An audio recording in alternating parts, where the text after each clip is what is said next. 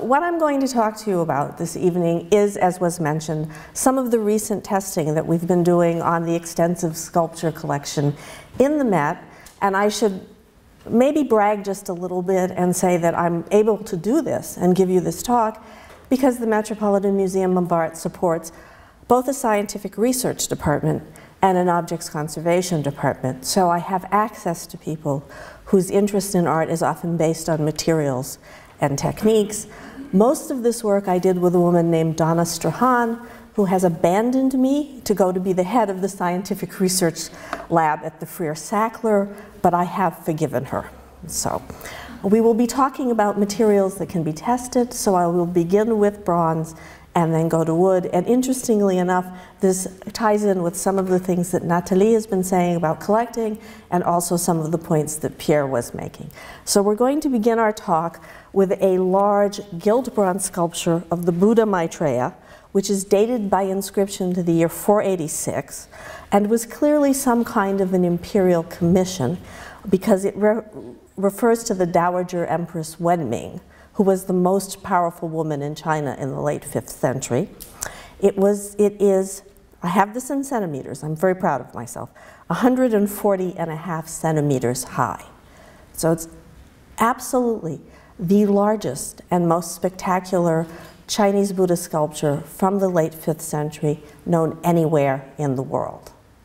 Because it's the largest and most spectacular Chinese Buddhist sculpture from the late 5th century known anywhere in the world, it has also been, over time, very controversial. It was acquired by the museum in 1926 as a masterpiece. Someone then wrote an article suggesting that maybe it was a late 19th century copy of a masterpiece, and its status plummeted.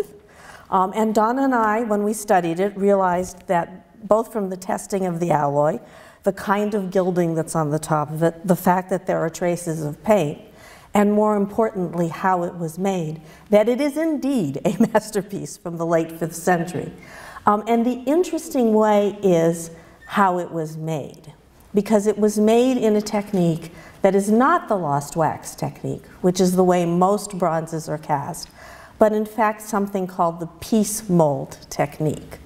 And this is a distinctively Chinese technique. It can be traced back to the Great Bronze Age of China. So we're in the Shang and the Zhou dynasties. And essentially how this technique works is that you have molds that are in pieces that are made of clay that are then assembled together to allow for the casting of the sculpture. Once we discovered that this was in fact the piece mold technique, it made perfect sense that it would be an early Chinese Buddhist sculpture.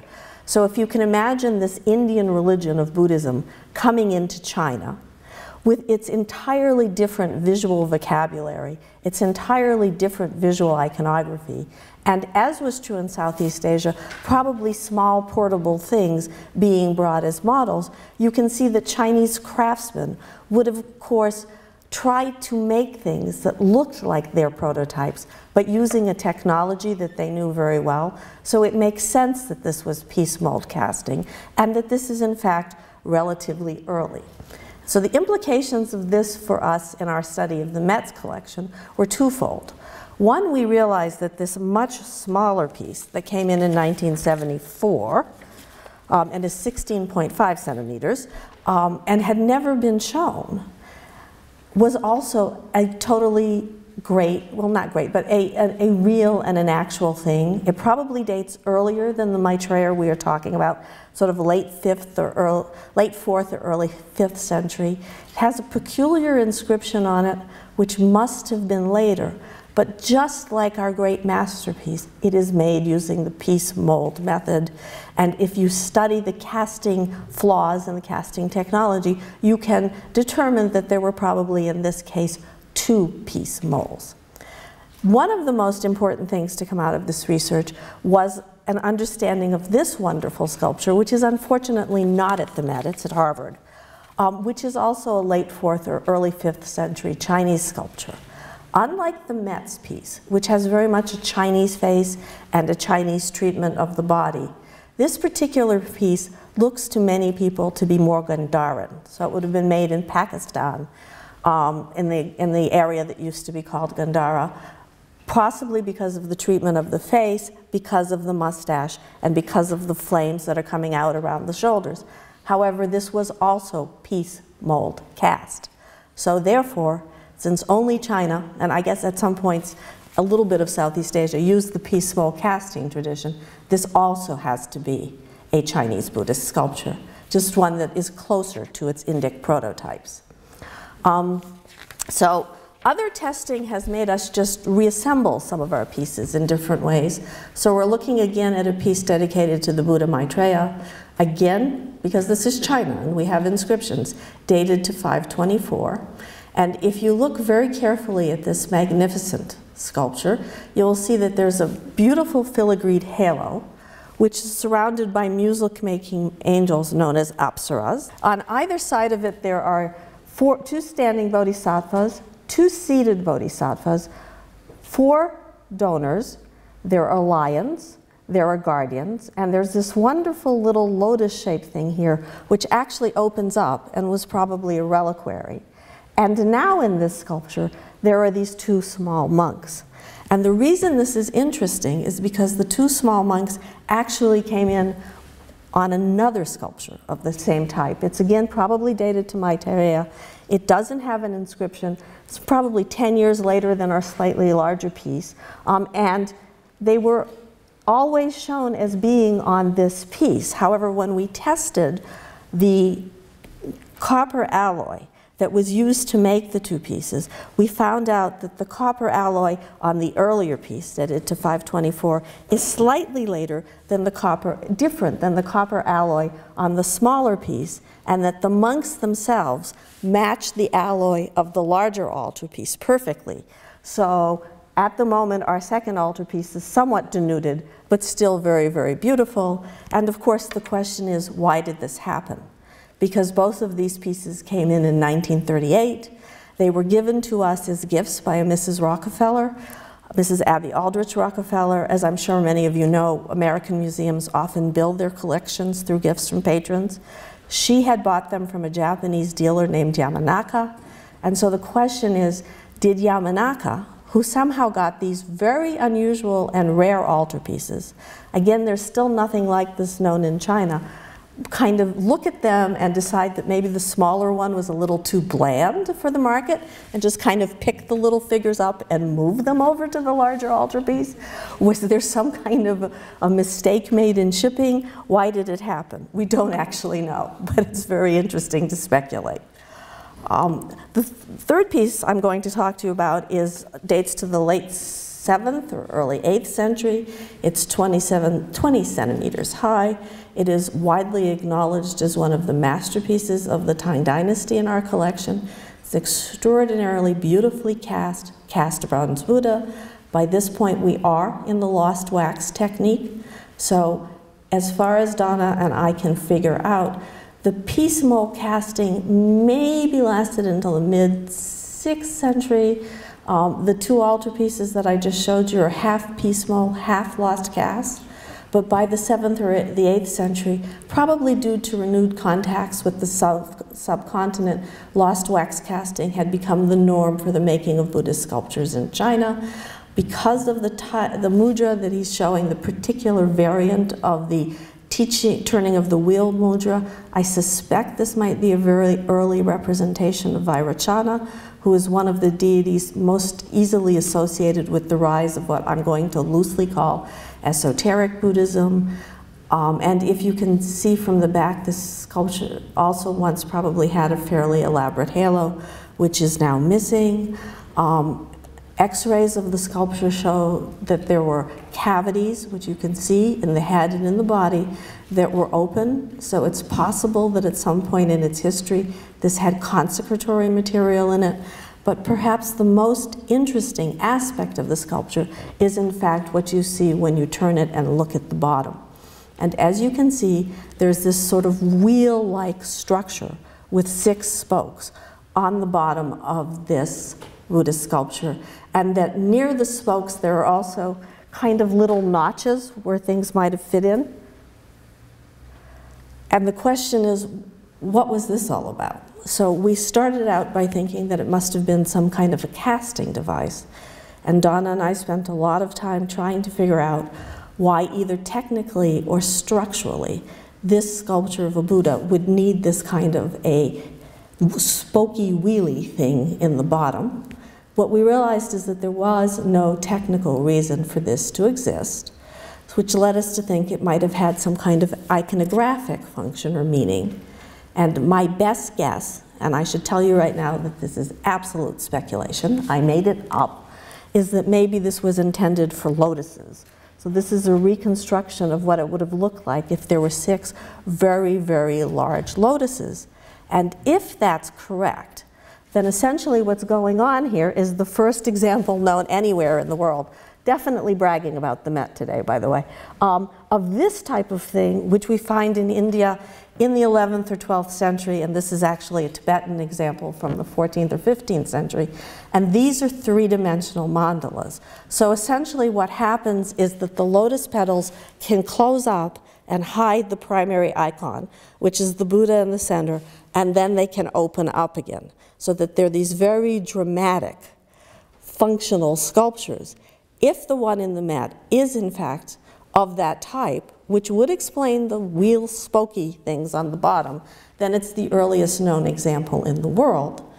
I should say that I don't think this is a Chinese invention in terms of iconography. This is probably something that happened in the Indian world, but it's also worth noting that the style of the Chinese Buddha, and in fact the style of the late 7th or early 8th century, was very, very much influenced, in my opinion, specifically by Kashmir, which was a major Buddhist center at that point in time, and which it's also the style that's called the International Tang style and spread throughout all of Southeast Asia. Testing of alloys, looking at how things were made, just really looking at things very, very carefully, has also led us to attribute several of the sculptures in the collection to different parts of the world. So on your left right now, you're looking at something that's probably very familiar to all of you and should look like the things my colleague Pierre was just talking about. It's actually from southwest China, from an independent kingdom known as the Dali Kingdom. Which would have been in Yunnan province, and it's the classic icon for the Dali Kingdom. It's sometimes called the Luck of Yunnan. It's a bodhisattva. Again, it's the bodhisattva with the Buddha in the headdress, known as Avalokiteshvara in Sanskrit, Guanyin in Chinese. The slide on your right, on the other hand, is something that until very recently we attributed to the northeast of China. And that is because of the fact that it's wearing a crown. And we often find comparable but not similar crowns associated with the Liao people, who were a nomadic group that, or I should say the Khitan people, the Khitan people, who were a nomadic group that established the Liao dynasty. However, the chemical alloy of the seated bodhisattva, again Avalokiteshvara or Guanyin, in this case with 1,000 hands, not literally, but that's what it's supposed to be, is exactly the same as that of the Yunnanese Buddha. And after years of thinking that this was a northeastern sculpture, when I found out that the chemical alloy was exactly the same, and I looked at the face, and I compared it to the face of the already known to be Yunnanese Buddha, I realized, in fact, that this beautiful sculpture, which we've had for many, many years, was probably from the Dali Kingdom as well. And as we continued to test, we found out lots of interesting things. Perhaps the most important, or the most surprising, is illustrated by the adept-like figure that is on your right, which was acquired by the museum maybe only about 20 years ago and was considered to be Nepalese. Now you have to imagine, if you're going to compare it to the bodhisattva that is gilded, that this could have been gilded as well. But the alloy, the arsenical leaded bronze, is exactly the same as that of all the Yunnanese sculptures. So again, when you start looking at things with a different piece of knowledge in your head, we had to consider the fact that the adept was not Nepalese, but also probably from Yunnan. And it is true that in Yunnan, and so far only in Yunnan, That's where you find this kind of bizarre thing where someone is holding a partial sword next to their head. And so if you imagine that that sword would have been real, it would be, you should be reading it as going right through their skull. The other thing that's very, very interesting, again, when you've got different kinds of knowledge in your hand, is that this particular bracelet, or sorry, necklace, is almost exactly the same as this necklace over here. So again, probably something that was made in Yunnan, which leads to the rather interesting question of exactly who this figure is. Clearly he's an adept of some type. This would be the very, very, very beginning of a Tibetan tradition, or I should say a tradition we associate more with the Himalayas, of having great adepts, or mahasiddhas, people that are quasi-historical beings and contributed to the development of esoteric Buddhism. But my little figure doesn't fit into the standard iconography of any of the great mahasiddhas as we know it in later Tibetan art, although it's always possible that there was a tremendous amount of fluidity as traditions and practices evolved. The single most distinctive feature of this sculpture is that you in fact have a vajra popping out of the chest, which is unique. And if you look through Tibetan literary sources, you can see that there are two people that are said to have vajras popping out of their chests. One is Pagamodrupa, who lived from 1110 to 1170, and the second is his disciple, whose name I've forgotten to write down. And the story is that as Pagamodrupa was dying, the vajra that was in his chest, that sort of symbolized his advanced practices, went from his chest to that of his disciple. Yunnan is not that far from the Himalayas. It is in the west of China, as I respect it, and it seems to me quite likely that they knew about this great Tibetan master and the vajra in his chest. Turning to wood, the piece that I'm showing you on your left is in fact, is that your left? Yes. In the Met's collection, and the two pieces that I'm showing you on your right are in the Royal Ontario Museum and are dated to 1195. And when I first looked at the Met's piece, what I thought of was these Royal Ontario Museum pieces because they share several features. They're frontal. The Royal Ontario Museum one has more elaborate headdresses, but they're still pretty much the same. They both have relatively simple jewelry. The sculptures, particularly mine and this one, both wear this very, very unusual garment, which is actually tied at the shoulder with something that looks like a belt strap and a buckle. They both have garments that cover the front of the shoulders, and in both cases, the garment itself tends to sort of fall over the upper torso or the abdomen.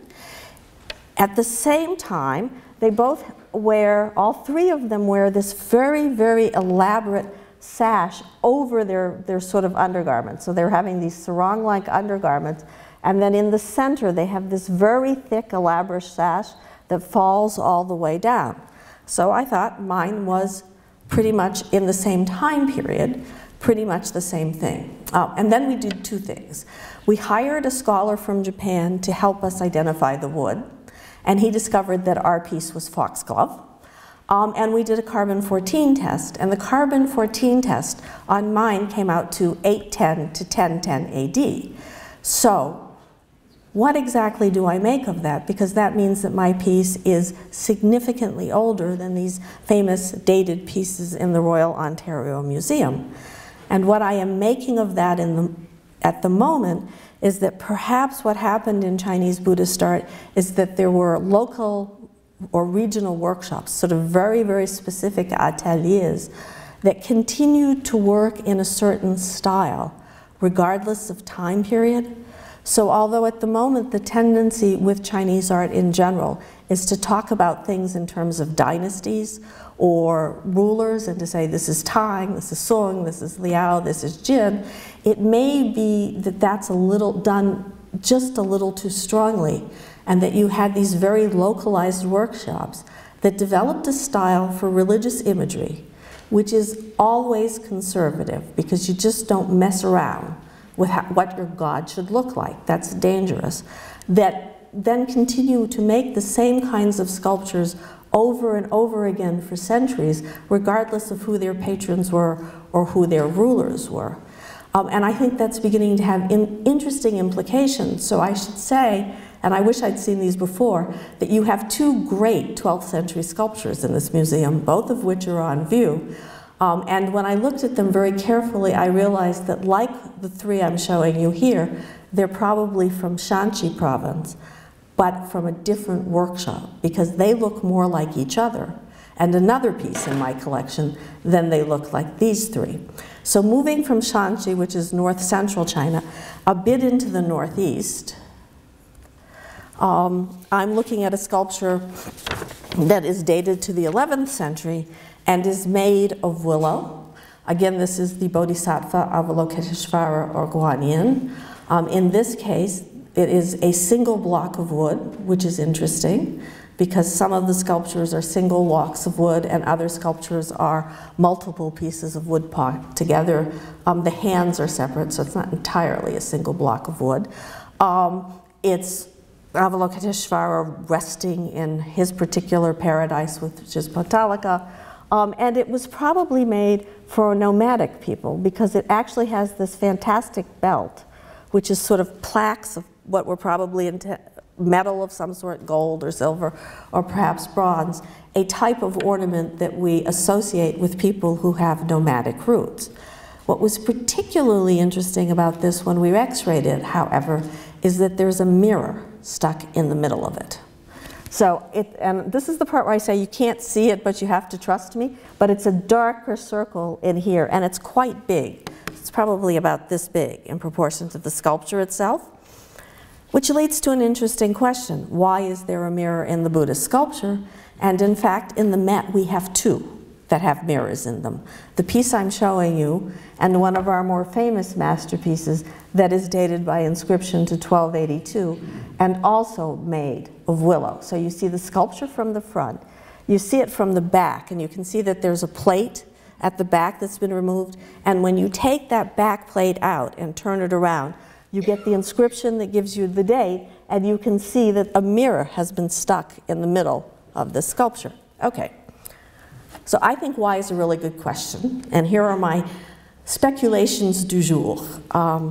Mirrors play always, and historically, a far more important role in Chinese sculpture than just as cosmetic devices. They're magical and they're protective. Mirrors also appear as a metaphor in Buddhist writings very, very early on. So one of the first scriptures to be translated into Chinese is in fact the mirror of the law or the Dharma, so the mirror of Buddhism. And as I'm sure many of you are aware, in the Tang Dynasty, at about the same time that our mandala Buddha was being made, a monk named Fa Zhang did a very, very interesting experiment where he created a hall of mirrors to explain to a ruler what the idea of interdependence and interpenetrability in Buddhism means. That having been said, however, it doesn't seem to be until the period between the 9th and the 14th century that mirrors appear in a significant role in Chinese Buddhist art. And so the question is, why? So I started by looking around for other sculptures that have mirrors in them. I should say that I think that there are probably many more, and once everybody x-rays their sculptures, they'll find out. But at the moment, the only one that I could find is a Chinese Buddhist sculpture made around 985 of sandalwood, which is one of the most famous icons in the Serioji in Japan. And it was not only a mirror in this case. This particular sculpture had a great many things in it, including silk organs and all kinds of other fun stuff.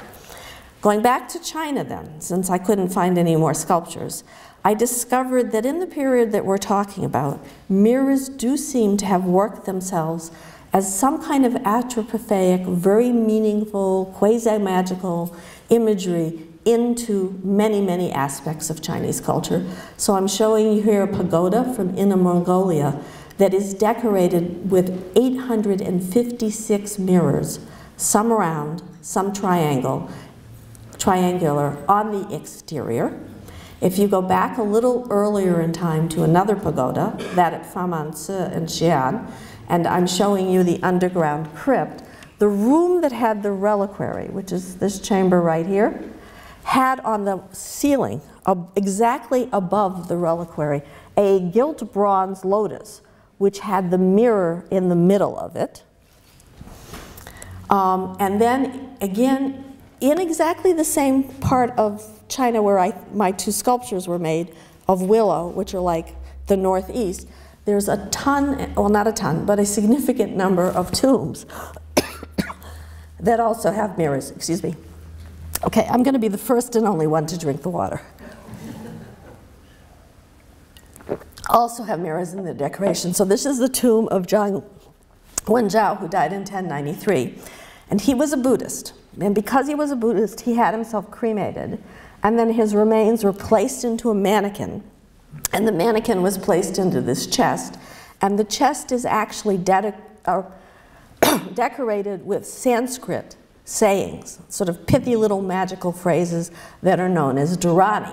And as was true at Famense, directly above his reliquary, I guess, or his, well, not a coffin, but whatever, his urn, his funerary urn, or his chamber with his things, there was a domed ceiling.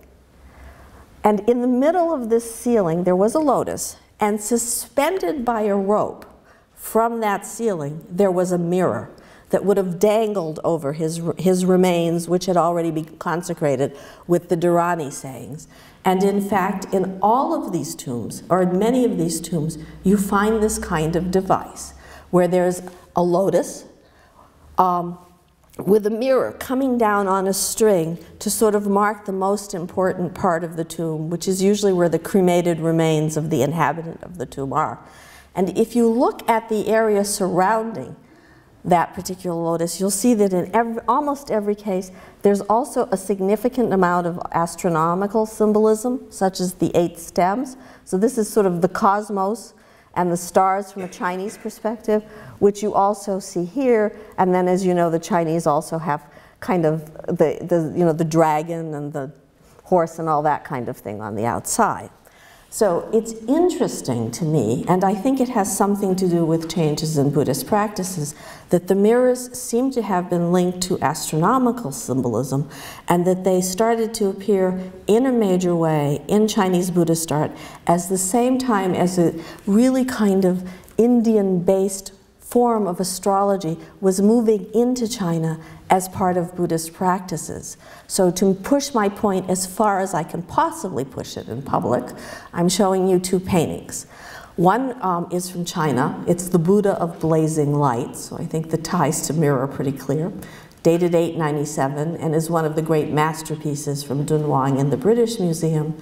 And the other, which I think structurally is closer to what we've been looking at in the tombs, is what is known as a hoshi, or a star mandala, which is a type of imagery that is preserved in Japan pretty much beginning around the 13th century, but which I would like to argue may have its roots in the mirror and astrology that we saw appearing in China around the 11th. So thank you very much for your time.